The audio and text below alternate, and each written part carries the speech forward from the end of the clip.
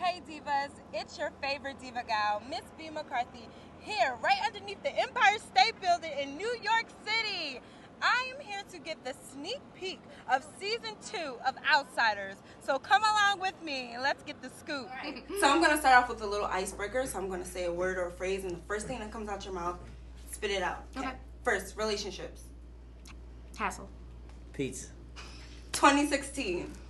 Drake. Six Star. Come on. Six Star. What you mean?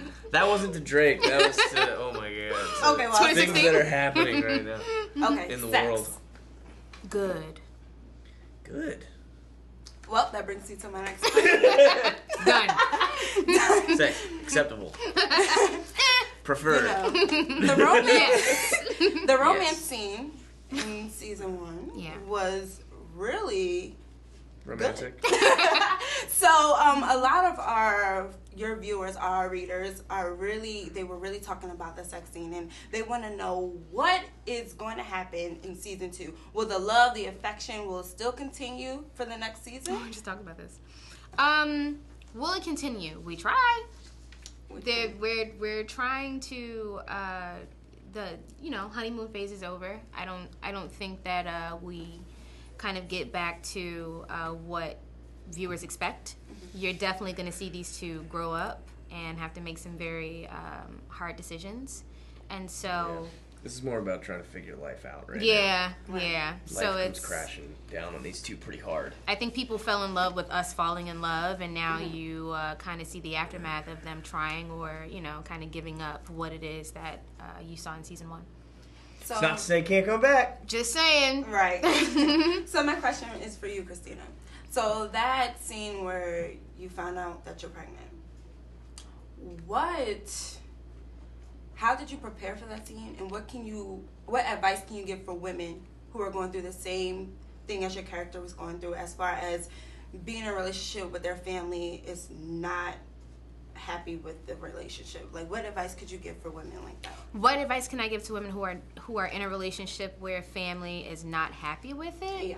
I think that with Hasil and Sally Ann, I think that people kind of get the fact that they're taboo because she's black and he's white, and that's not necessarily it. It's more about two people who come from very different backgrounds.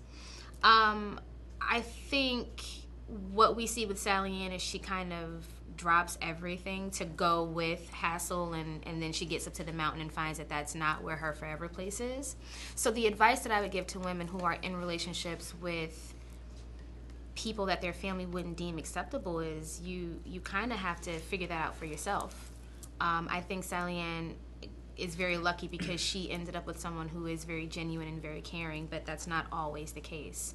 I think there is some truth to stereotypes and prejudices, and I think that it's worth listening to when people that you trust and love have reservations about someone, but that's something that you have to find out for yourself.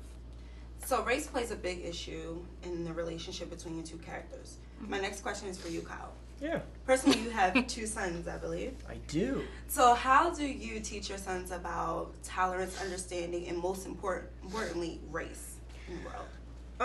Well, they come from a tolerant home. They come from tolerant parents. And I think that rubs off on your kids. I mean, my kids are extremely inquisitive, and especially Oliver. He asks questions about everything. Oliver just asked me if I'm black. Oliver actually just asked her. Yeah. She came out the other day and says, "Are you black?" But it's not. He's seen me before, but it's because he has the black Spider-Man. He has a black Spider-Man.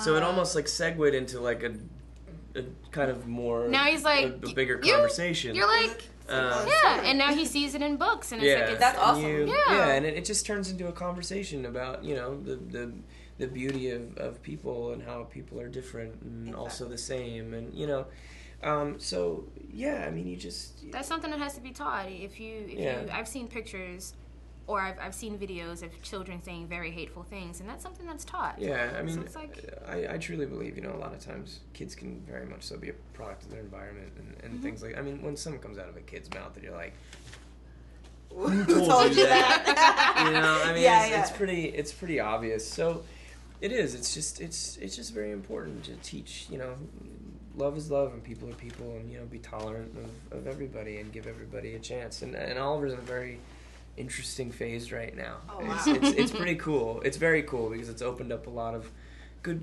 conversations that, create growth in him and hopefully mold him into just a good man one day. That's awesome. Well, congratulations for you Thank for being you. a great father. Thank you.